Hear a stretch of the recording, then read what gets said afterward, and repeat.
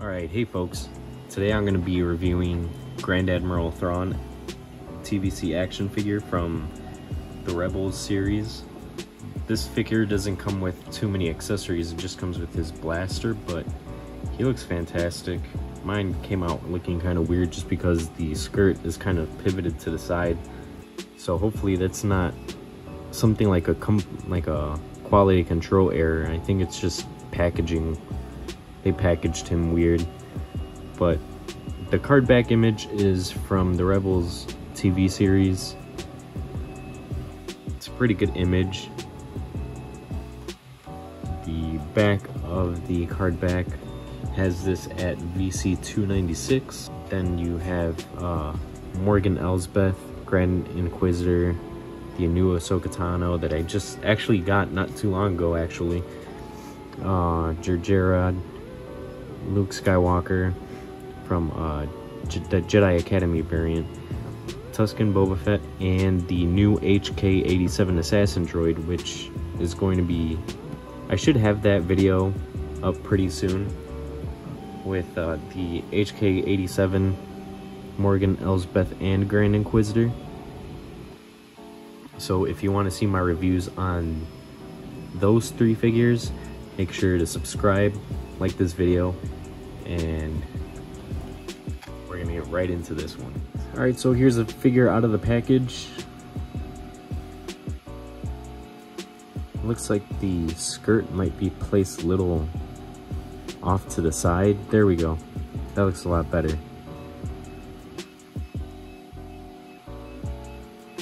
We'll check the articulation on this guy first.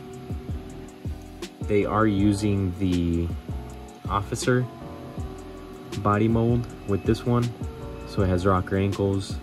The knee articulation is good. There is a swivel at the thigh and barbell hips. The skirt,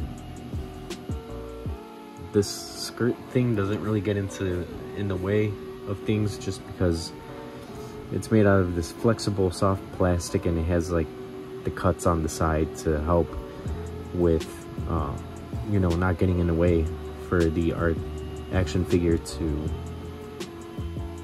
be posable in many different action poses. You could even have him sitting down. Thrawn does come with a holster for his blaster pistol, which we will look into in just a bit. You can see his rank badge. He has 2 clearance code cylinders on his left pocket, and then another 2 in his right. He is a Grand Admiral after all.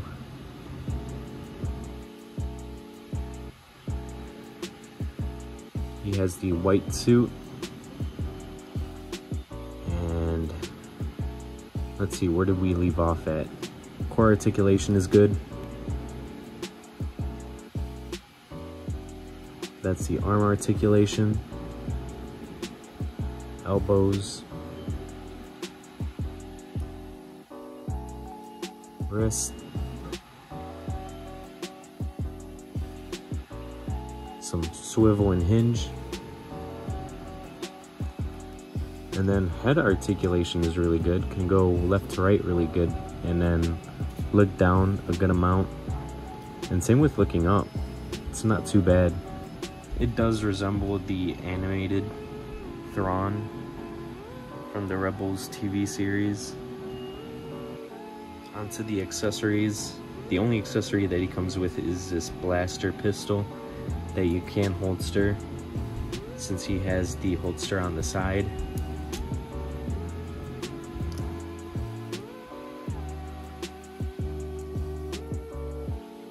So it can slip right in.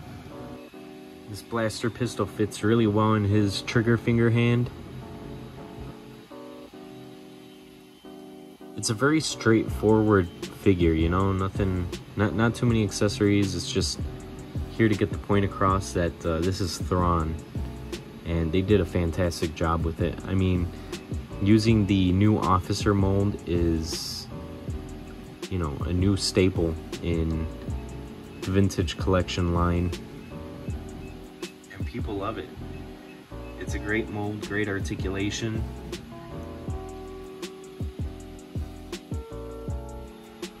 The skirt doesn't get in the way. It's a big change from the officers that we used to have from like the Power of the Force days and all the old 3 3/4 inch era officers that just weren't really quite cutting it. I hope we get more. We are missing a few more now. Thankfully, Krennic got announced, so I can't wait for that figure. That's another one that's going to be fantastic, but I'm going to pose him up and then we'll move on to the next part.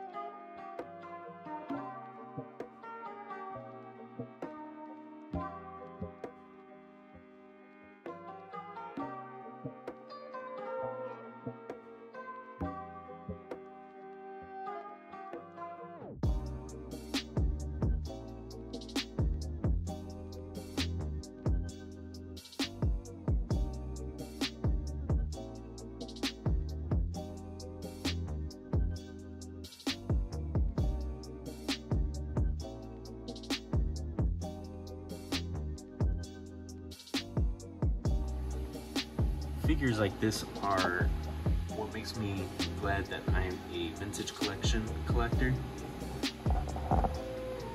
This figure is incredible. I mean, the face sculpt is great. The body mold is amazing. We've seen this quite a few times now with the Admiral Piet, Moff Jerjerrod, and the Officer 4-pack. So we all knew what was coming, but the fact that they actually made Thrawn really was top notch. I mean, at that point, they just needed to release the character. The card back image is, let's take a look at this card back image again. It's really good for the Rebels animated series type card back. This is a really good card back image. Maybe they could have changed the background to maybe he's like on the bridge of a Star Destroyer. That probably would have been a little bit more appropriate, but for what it is, this is a great figure and a great card back. And we don't have too many Rebels card backs in the vintage collection, so it's nice to see that Hasbro is listening and they're finally starting to release more Rebels action figures into the vintage collection line. So this one, I'm gonna have to give it like a 10 out of 10, honestly. Really good card back. VC 296, and that's a good 3 3/4 inch figure if you ask me. I just need to find some Death Troopers, 2 Death Troopers to go with him. So that's going to be it for this video. Make sure to comment, like, subscribe for more content, and I'll see you guys in the next one. Peace.